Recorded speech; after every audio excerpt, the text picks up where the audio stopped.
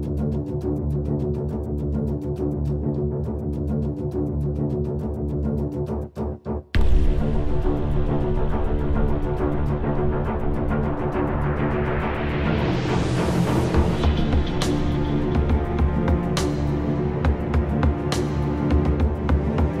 and welcome to Model Kit Stuff, and today we have a first impressions video based around ICM's 135 scale L1500S LF8. It's a fire truck. Now originally ICM brought out the L1500S as its 1.5 cargo truck version way back in 2012. And then this came out around about 2016, I seem to recall, and it's been on my get list ever since, and I've not long since got this. The reason I want it is it's a little bit different. It's a truck without it having to be military. I just think it's a totally different subject avenue that I've not gone down before. I think it'll look nice on a little diorama.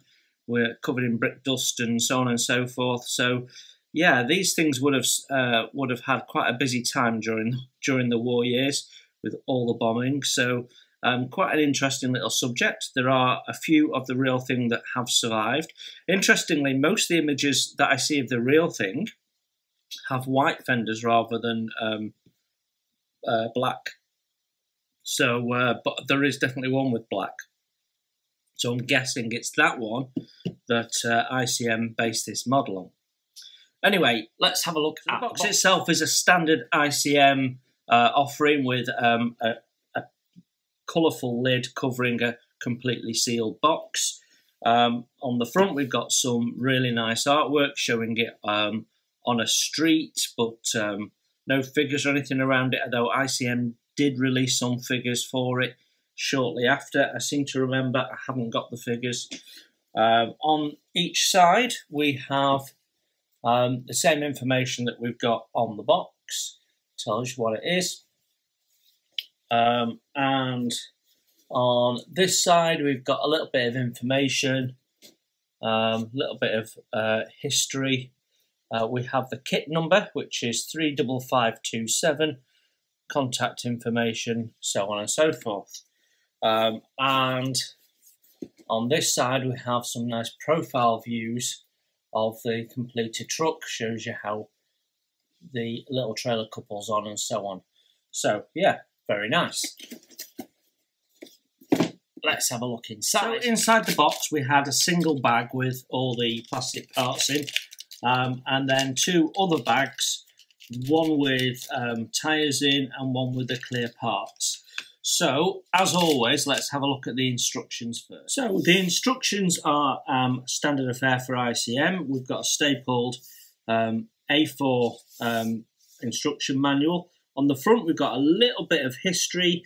Tells you that the fire trucks were used for a few years after the war and how many were made and that sort of stuff. Then we have technical specifications that actually contradict the history. In the history it says it takes 8 men, and then in the specifications it says crew of 9, but hey-ho. Then we have our little paint shout-outs, all Model Master colours, but it does give you the names of them so you can go and source a colour that you like. Then we've got a read before you build notice, and then we're into our sprue map, which has only a small number of parts that are being excluded. So I imagine that this sprue here comes straight out of their cargo truck version. The rest of them looking fairly specific for a fire engine and why all those parts are being used. So yeah, that'll be the generic sprue at the front end there. Okay, so step one, we are building up the engine, and I do like how the steps are broken down. You've got several things going on in each step, but they are not making it one large step. They're just doing it as build these parts, then you add these, then a sub-assembly, then add your sub-assembly. So the relatively small steps could do with little boxes around them. I'm going to end up drawing boxes around them. It just helps me focus on them. That's just me. So once we've got the engine built, we're then doing the running boards, which have some hose on. So at this point, you're probably already having to paint these parts before you put the hose on, because the running boards will be different colours. I think they're black, not red anyway, but it's different to the paintwork. It'll be like a little rubber mat or something on the top, I would imagine. Then we're in the chassis, and then we're into the wheels. So we crack on quite quickly with that. 10 steps on that page. It does look busy, but it is fairly clear where everything is.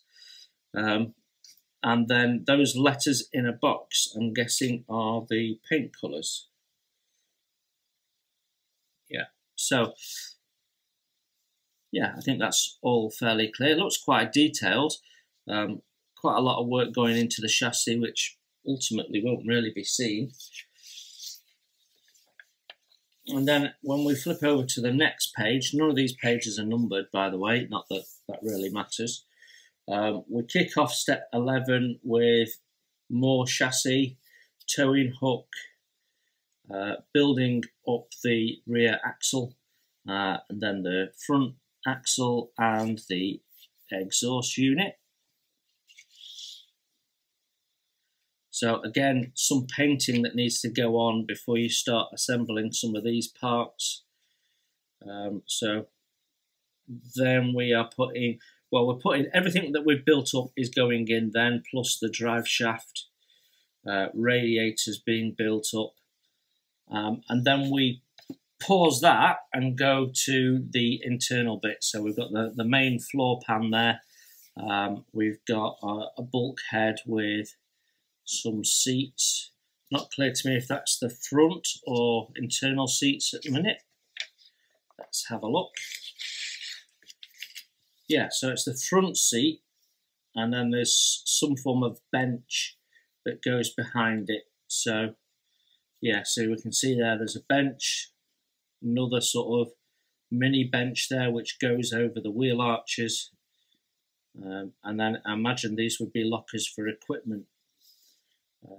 Then we're building up that front bulkhead with the windscreen, dashboard, got individual pedals, a couple of switches and storage box and the like going in.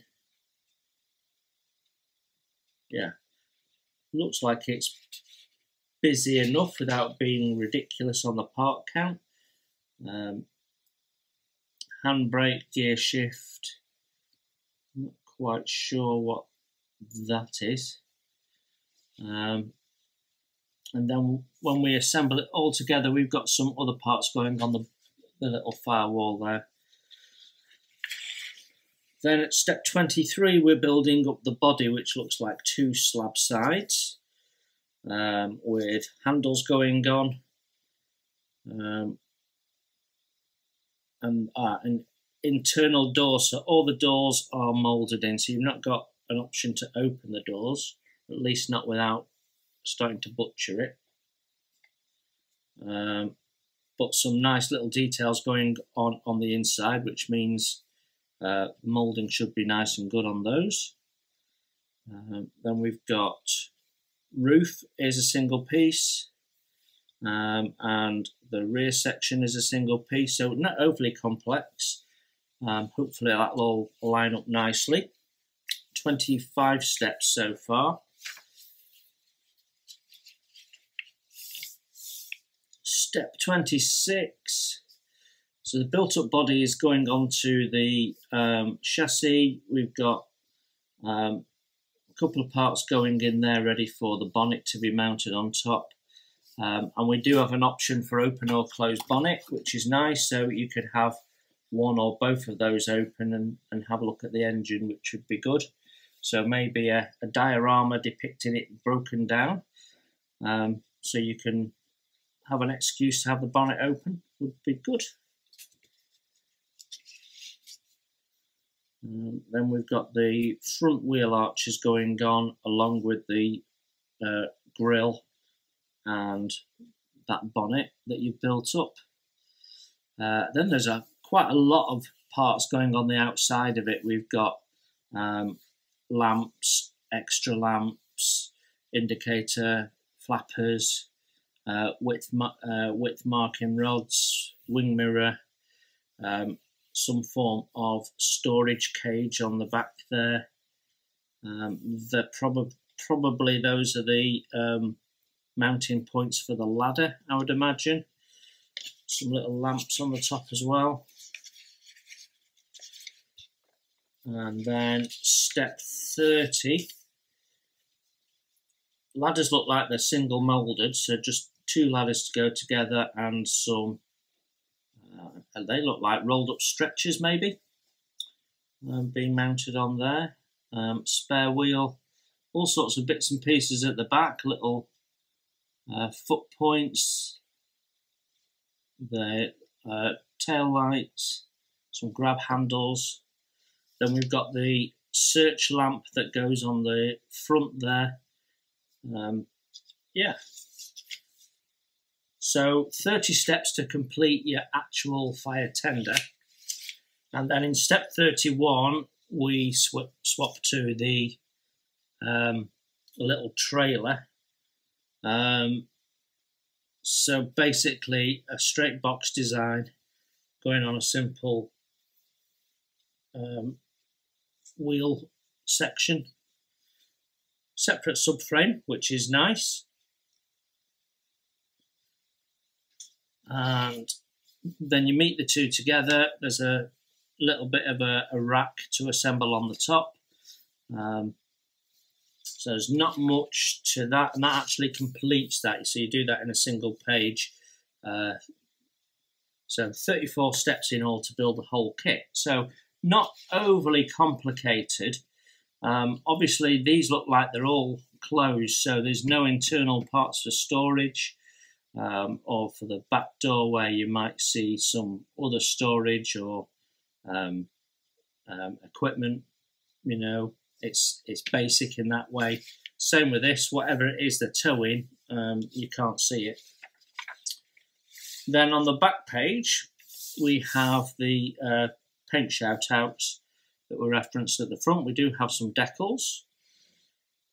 And as I can see, you've got 2 options. So you've got Germany 1946, so we've got a post-war version there, and Germany late 1940s, so a late war version there.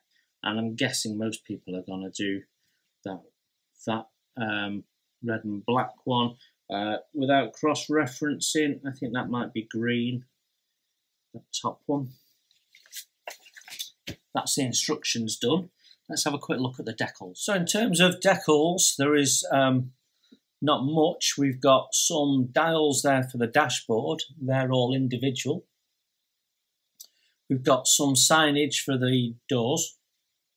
And we've got 2 different lots of number plates. And that is it for decals. So there's no markers like they would probably have had, things like the tyre pressures on the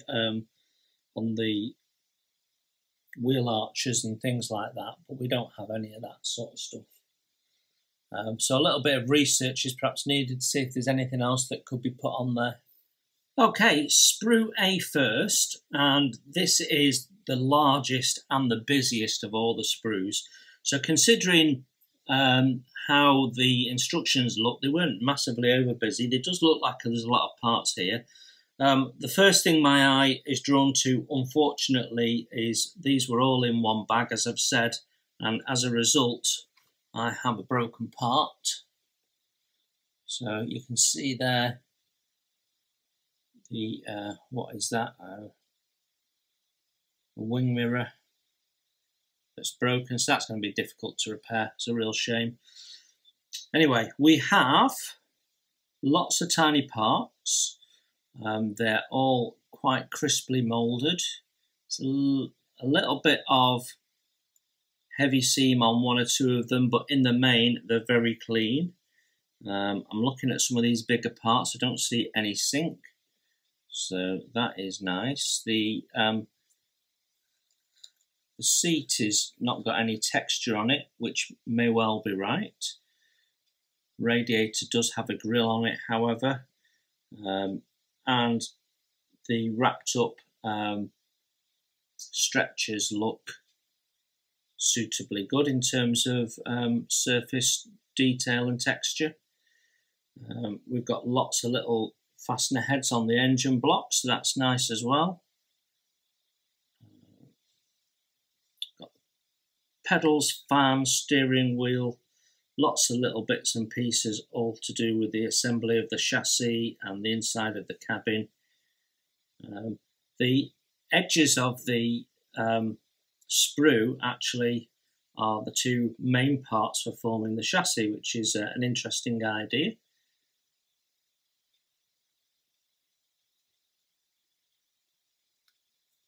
I'm not sure if that's a bulkhead or might be a bit of roof section, that possibly.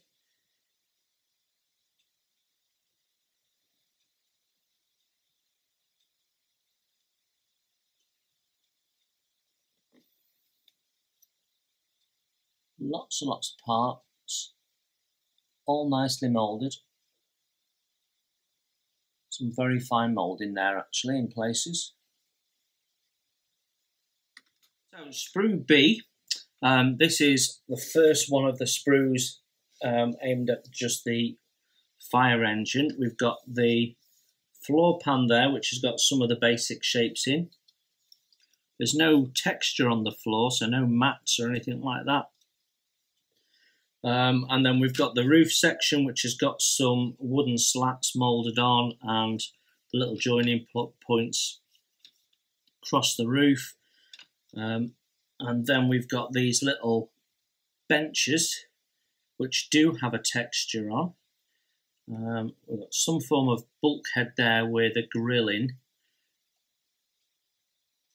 Yeah, and again, texture on the back there. That looks like the back of the fire engine, which has a door without the handle's separate. The door hinges are nicely done and whatever they are.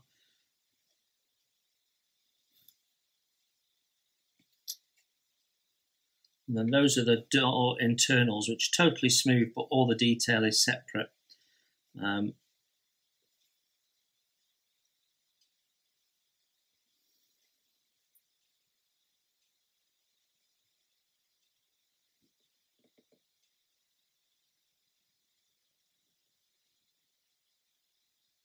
There we go. Sprue C and more major parts on here. So we've got the two slab sides, which look very nice, and there's hinge detail and all the doors are scribed. We've got the bases for the handles, but the handles are separate, so that should give us a nice level of detail when built up. We've got the two bonnet sections there. So solid grills because of the moulding process limitations. The grill there for the front has the Mercedes logo on in moulded in, and the same with the starter handle hole. So some careful painting needed there. Dashboard, got lots of detail on it, so that's nice. Some raised dial rings and things, so hopefully those decals will fit nicely. Then we've got the bulkhead with the windscreen in, which again looks nice. Bulkheads internal, which I don't think we'll see much of. We've got the front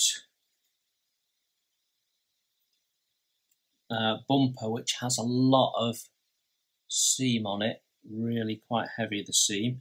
That's probably the worst part we've seen so far. Lovely moulded mud guards, really nice. Again, no sink, everything's lovely and crisp.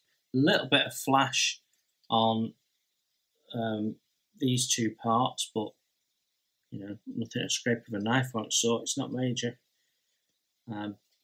All good.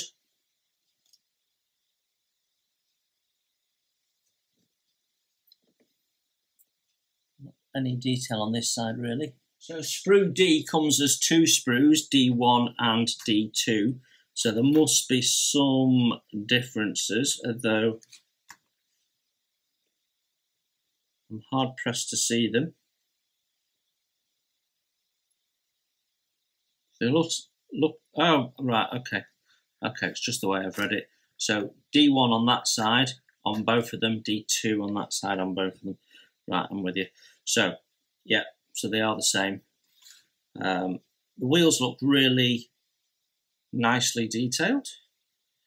We've got detail on both sides, so you've got the hubs with all the little nuts on, and then when you flip them over, you've still got rims and things. So quite nicely done. They should build up to look really lovely, I think.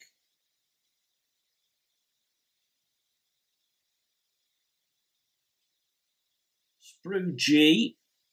So we have the two ladders on here, which are, well, they have a fairly thick seam down both sides, so some careful cleanup is needed, but they do look nice. They're more flexible than you would imagine, but that's because the rungs are nice and thin.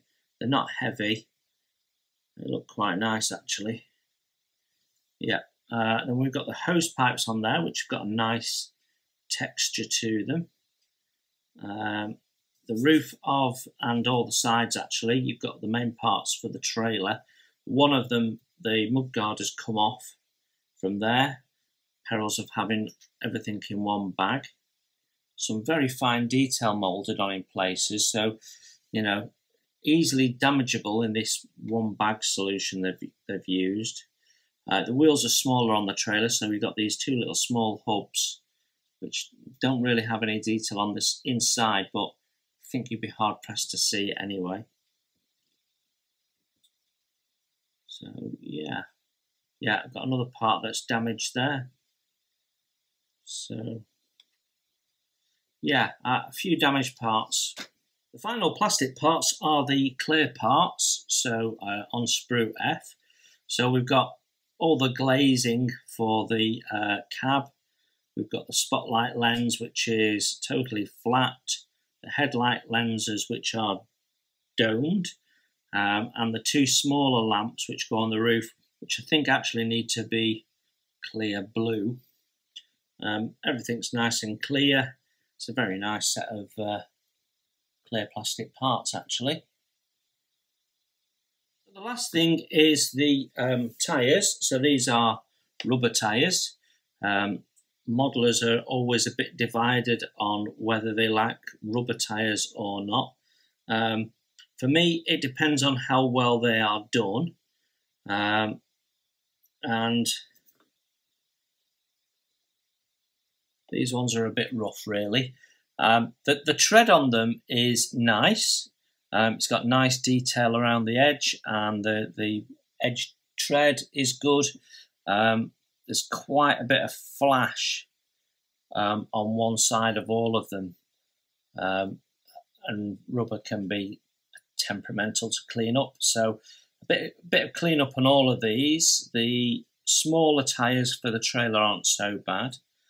Obviously, well, not obviously, but we don't have any wording or anything like that on the sidewalls.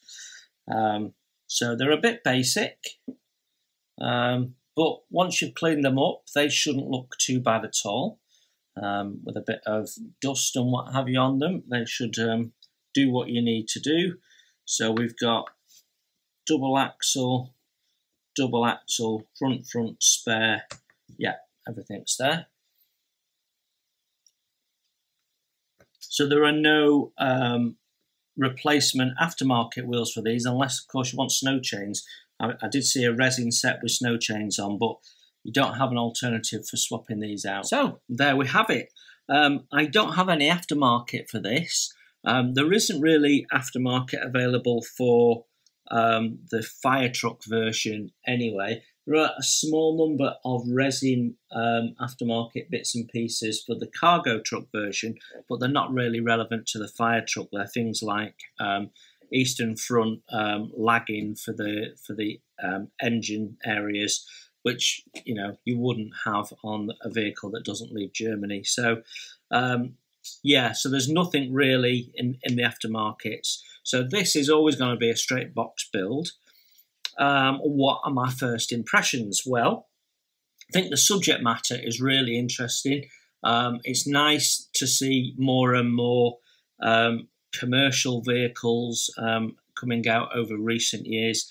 It gives the modeler lots and lots of different options in terms of building dioramas and street scenes and what have you, and barn finds and whatever you might be interested in building.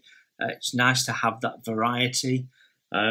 So I think this is a very nice little addition to all of those commercial vehicles. So I think the subject matter is great and gives you an opportunity to do a nice little street scene with German civilians and what have you. And yeah, lots and lots of opportunities with this. The actual kit itself, in the main, the moulding and the parts are really, really nice. With it being ICM, there shouldn't be anything major in the way of fit issues, but you never know. I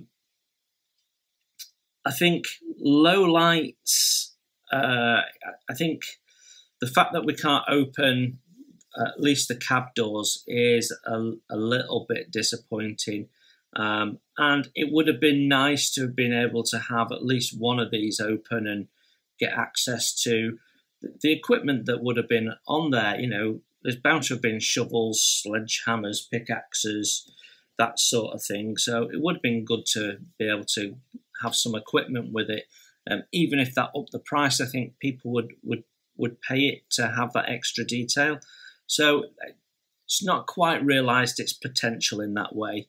But that's the only thing I could point at it really is just lack of a little bit more detail. But other than that, it's a lovely subject, really nice kit, well moulded. I think it does exactly what you'd expect it to do. So should build up really nicely. So if you're interested in doing something a bit different and you've been possibly looking at one of these, then I hope that this information was helpful, this little look through the kit, and helps you decide whether you're buying into this or something else. Okay, thank you very much for looking in. Take care, everyone. Enjoy your modelling, and I will see you very soon.